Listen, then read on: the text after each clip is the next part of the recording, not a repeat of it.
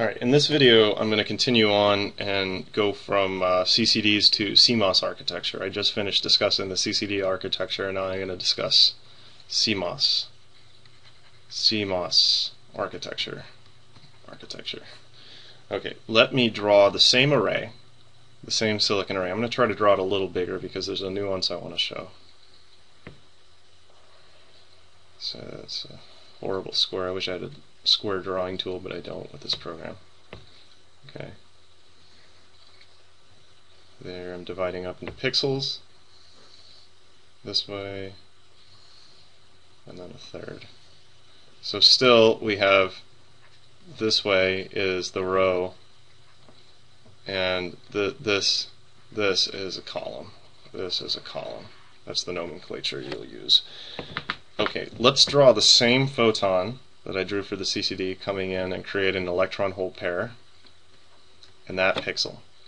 Okay, what I'm going to do is, instead of shuttling that charge all the way down and out through a serial shift register, I'm going to integrate that charge on a capacitance right there in the pixel. There's a capacitance there, right there in the pixel, and I'm going to send that to an amplifier. So there's the amplifier. It's not a diode. I'm not trying to draw a diode there. There's the amplifier. Each pixel has that. Each pixel has a capacitor and an amplifier. It's actually more complicated than that, but that's the basic picture. Each pixel has its own capacitor where it integrates. This is the integration capacitor. Integration capacitor, and it has its own amplifier. And actually, those amplifiers are usually source followers. Source. It doesn't have to be, but over here, let me draw the depiction of a source follower. So a source follower is you come in to, oops, there's a NMOS there, you have a VDD, and you have some resistor here. So you have V in, and here you have V out. And actually, this resistor is usually a diode connected transistor, but anyway, basically that's the idea. So let's go back to this pixel. That electron comes in on that and integrates on that capacitor, and by Q equals CV, we know what the voltage is going to be here, and then we know the transfer function, so we know the voltage right there. And instead, and this is where it's unfortunate this is not a 3D drawing because there are metal lines running that you can't see here, but instead of shuttling charge down, we're just going to read that voltage straight down the column out on a bus. Okay, let me scroll down a little bit. That voltage is going to come out, and it's going to come to an ADC, analog to digital converter. Let's say in our case we have one ADC per column. ADC, and we send that voltage, that analog voltage, right into the ADC. Let's say that we sent in a signal saying we want all of the values for this row here. Okay, so each one of those ADCs is going to get the voltage coming out, and it's going to convert it to a digital voltage, digital signal, and that'll get read to the computer. Let me look at my notes here. In many designs, you'll have a multiplexer here that will send multiple columns to a single ADC, but this isn't a bad approximation where I'm having one ADC per channel. One ADC per column. These ADCs for consumer applications are usually 8-bit ADCs, so they encode from 0 to 255. But the bits can be much higher in many other applications. They're much higher than that for space applications. And actually, let me make a point that the major difference between this design, the CMOS design, and the CCD is that instead of having one output, one amplifier all the way at the end, we're putting the amplifier on each pixel, and that's nice. Some people are now, in fact, even putting the ADC in each pixel. So you would have the capacitor to an amplifier going to the ADC, and then you would just read a digital value out of each pixel, and that may be one of the next big trends in CMOS imaging, but it's not there quite yet. Okay, well, what are the virtues and vices of CMOS detectors?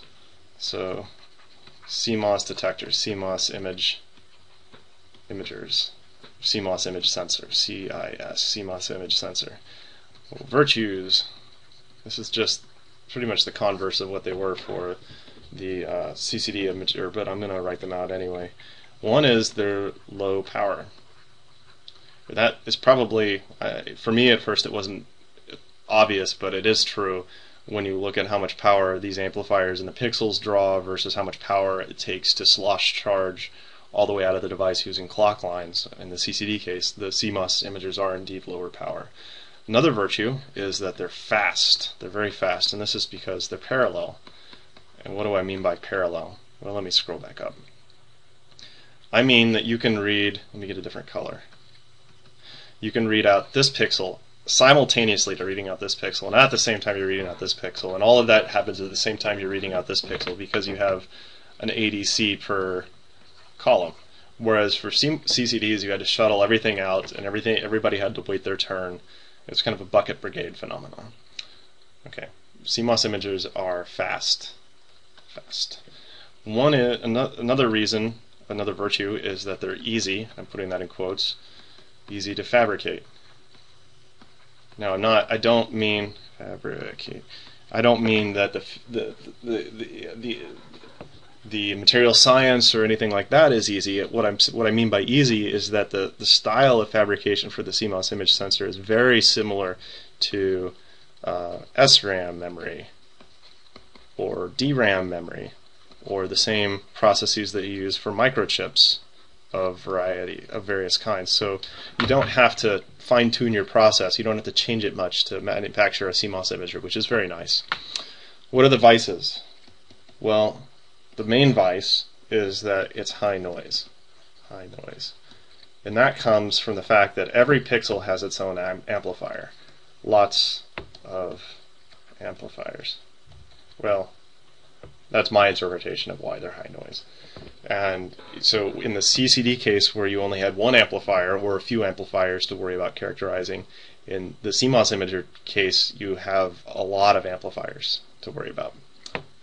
Let me make a quick note, even though it's not the focus, I want to make a quick note about IR imagers. IR imagers, infrared imagers, all use a CMOS style architecture for the readout. And what you'll do is you'll manufacture your photodiode in materials like mercury cadmium telluride, HgCdT,